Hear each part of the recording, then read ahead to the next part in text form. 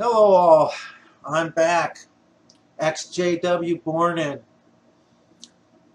Just because I'm wearing this disguise does not mean I'm not being serious when I'm making these videos. There's a reason why I'm doing it this way. Hopefully that'll change in the future. Should. Something made me really pissed off that I had learned before. I was just thinking about it today again. And I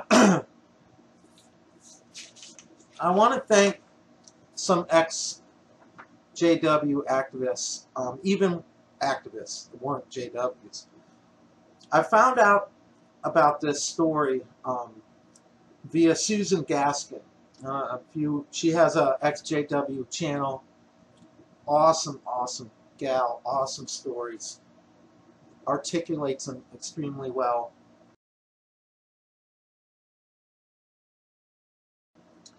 I also want to Bill Cetnar, William Bill Cetnar. If you know who he is, he's ex-JW who did a lot of work with interviewing ex-JWs and letting them get their stories out. And then there's also a John Cedars had this on as well.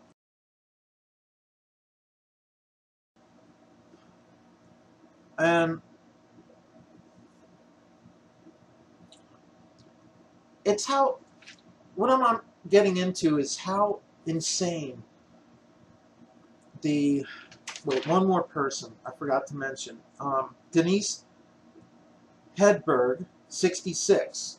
She also has a channel, ExJW channel. It's great.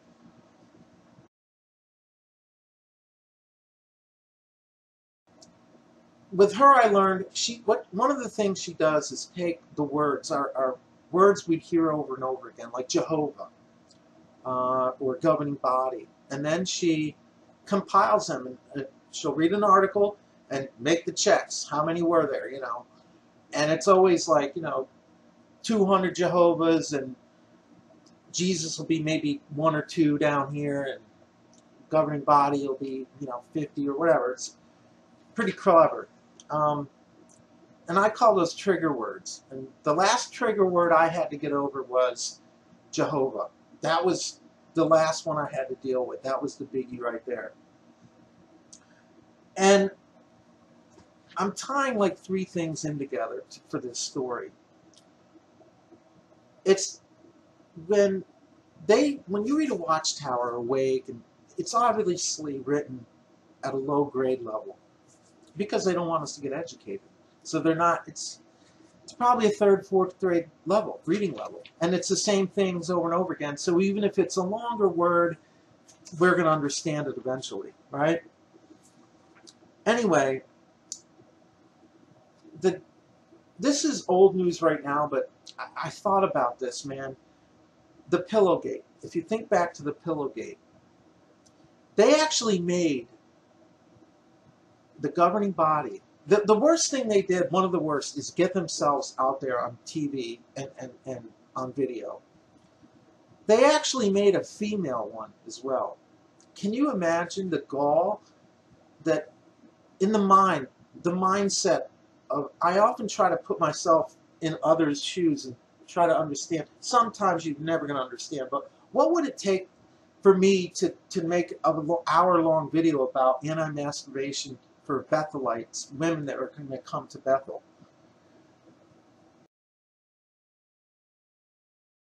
And not only that, I couldn't watch them, but John Cedars has one. I'm going to put all the links below. Susan Gaskin has one, and there'll be about 3 links.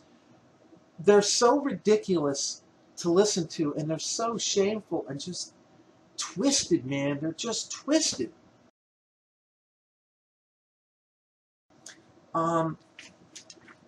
Keep all these things in mind, and if you're juggling all these things, these guys, of how twisted they are, they're cult leaders.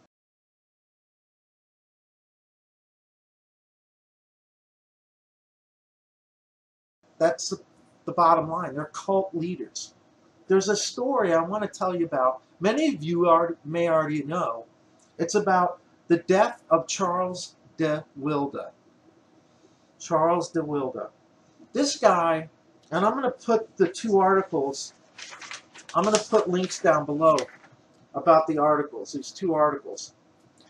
One, Bill Cetnar writes, and the other one is written on it's Ex-Jehovah Witness Forum and Recovery site. All right.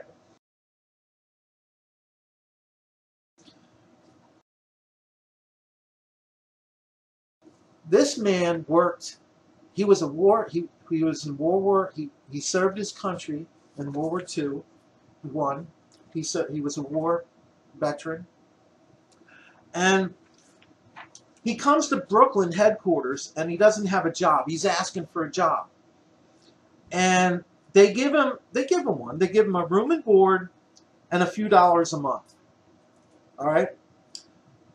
He never left. He stayed the whole time, and he stayed his entire life. And he met this sister there, and he wanted to get married. And back then, the president was this a-hole. This a-hole right here. Look at this guy. Like, he's going to tell you something. No, you listen to me. He says, his name's Noor. President Noor tells him he can't. He flatly refused. You cannot get married. It was against the rules. Nobody can get married at Bethel. At that time, nobody could get married. They had to remain single. So in 1952, President Noor sees a gal he really likes at headquarters, and her name is Audrey Mock. And he broke his own rule. He married her, and then she's half his age, and he's flaunting her around headquarters. So what happens is, before this, Noor always makes speeches about, he really reiterated this thing about nobody can get married. That was like drummed in. You know how the witness rulers, the cult rulers, they'll say stuff over and over and over again, just in case you didn't hear it the first 40,000 times.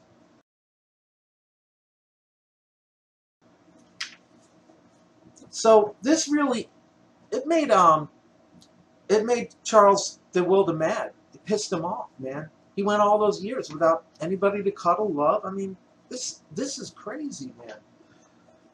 Anyway, he goes up to Noor and he asks him, he says, you, quote, you preach love more than anyone else, but it is you that practice it the least. Now, Noor didn't like this confrontation. He didn't like this being talked to like this, because he talks to you, right? Look, he talks to you. You don't talk to him. He talks to you. I'm sitting behind this desk, and you're in front. And if you look at these freaking guys, to help me explain why they're cult leaders, there's a cult leader, right? Let, governing body Let. He's right beside another cult leader. Here's a cult leader, right? These guys are cult leaders, man. That's it. They're cult leaders. Period. End of story.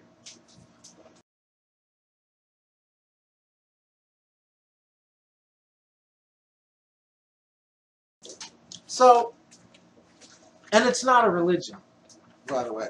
Jehovah Witnesses. I don't know how they got tax-exempt status for doing no charity. I don't get this. What's the IRS doing? That's for another day. But anyway, Noor makes his life, Charles' life, miserable. You know, I'm thanking Marcus Vaughn here too. Marcus Vaughn, he has a YouTube channel too. He was a Bethelite, and he was one of the Bethelites that got kicked out. Here's your stuff. They packed your stuff up. You're gone. And they did this to thousands of men. Nothing. They have nothing.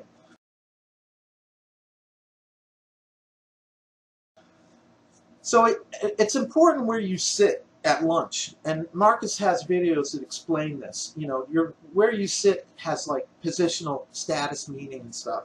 So Nor makes Charles sit way in the back as a punishment, so everybody will know. And he does a bunch of other stuff to make Charles' life miserable. And you got to understand, man, the IRS asked Jehovah's Witnesses leaders they could put money in for these guys to have a retirement. They didn't, because they didn't put anything. Like the Catholic Church takes care of their people. Every church I've ever been to, Christian church, they take care of their people. Synagogue. Jehovah's Witnesses, you got nothing, man. That's why it's a destructive cult, because that's one of the symptoms of being a destructive cult.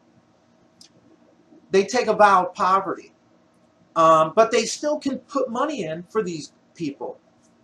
Charles had nothing, man, nothing, right? He's there 40 years of his life. He worked on Nor used to praise him all the time, and when he was talking, he would praise him and say he was. He'd say that he was the best bookbinder on the 4th floor.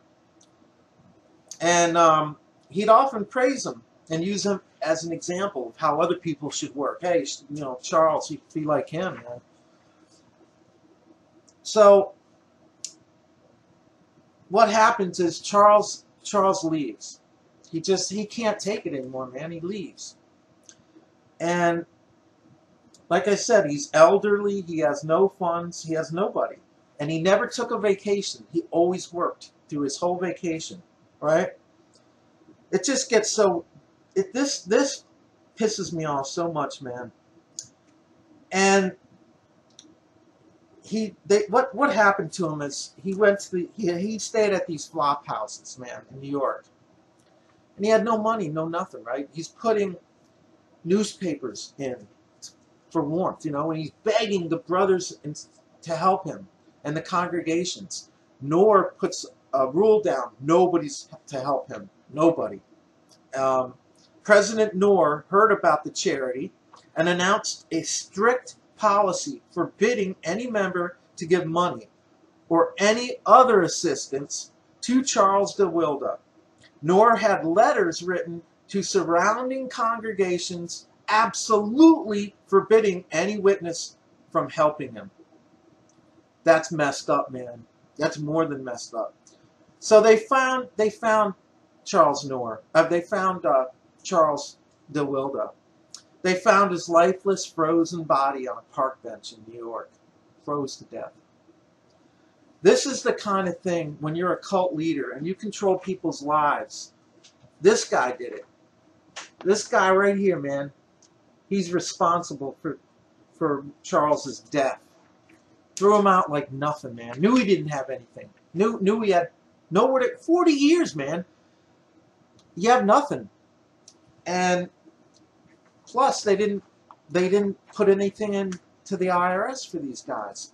Nothing at all. They got zilch. And if you get a chance, and I'm going to put a link to his video, his latest video. Marcus, ex-Walk Hill Bethelite. He has stories on there. What happened to him too, and many other people. They said, "Oh, your congregation will help you." They got 30 people there 30 years. The congregation doesn't even know them anymore. It might not even be there. It's probably sold and now a Minute Mart, or like mine was. It's a Spanish Christian church now, with a cross on top and everything. That Kingdom Hall sold. This just story pisses me off. Why?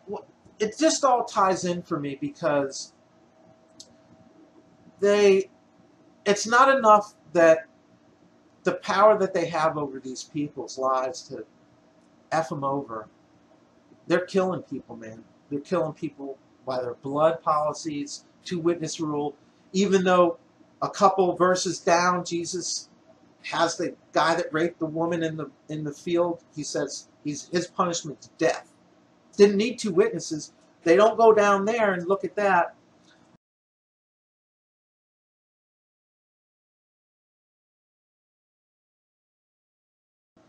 It just really pisses me off. I want this story to be remembered. I want Charles to be remembered. It's just important to me. And as far as, take a good look at these guys as cult leaders. Take a good look at their faces and what they're doing. If you can stomach it, watch the anti-masturbation Pillowgate videos. I'm going to tell women not to masturbate when they're coming to Bethel and working for free. I'm going to somehow write some speech to tell them. I couldn't even listen to it. I was like, this is sick, man. This guy is sick. You just want to pound him, man.